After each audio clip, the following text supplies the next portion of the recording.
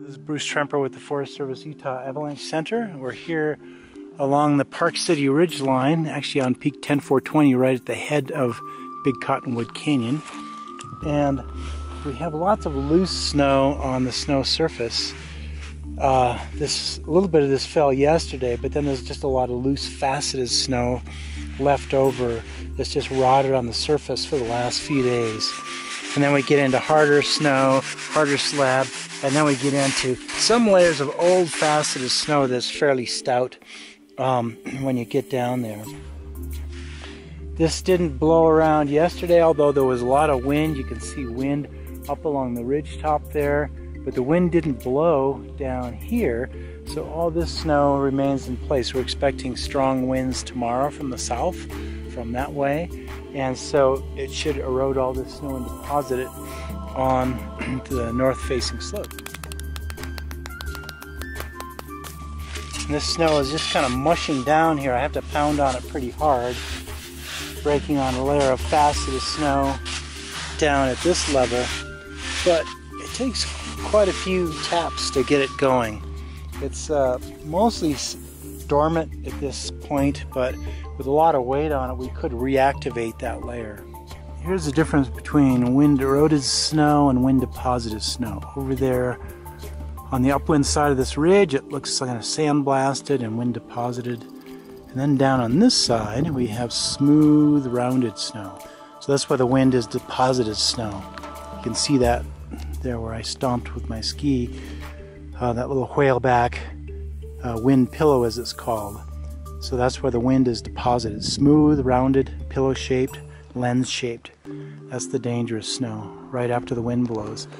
Eroded snow, sandblasted snow, that's much safer snow right after the wind blows. There's another good example of wind loading.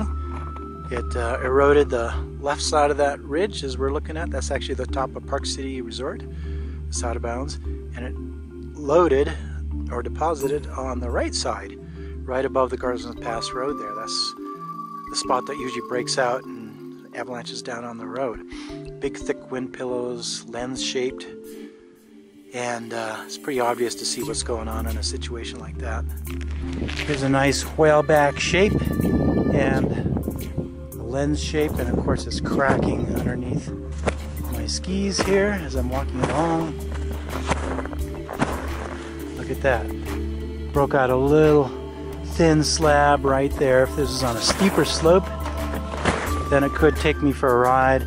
If this crack forms up above me and I'm on the wrong side of the crack, then I'm off to the races and I'm at the mercy of wherever this thing takes me. Right now, the thing about wind slabs, they can be very, very localized. Like the wind didn't even blow here at all. You can see all the old snowmobile tracks, nothing's covered up, and then all the snow is just very soft here. So no wind drifting at all here, where we just came from right up there on the ridge top where there's lots of fresh wind slabs, and then you get out of them very quickly when you get into more wind sheltered terrain. Wind slabs can be very, very localized. So most of this is pretty safe terrain here, as we can see from the bazillions of tracks in here, and nobody's triggering anything. Here we are in the thick north-facing woods, and you can see that the wind has been blowing in here.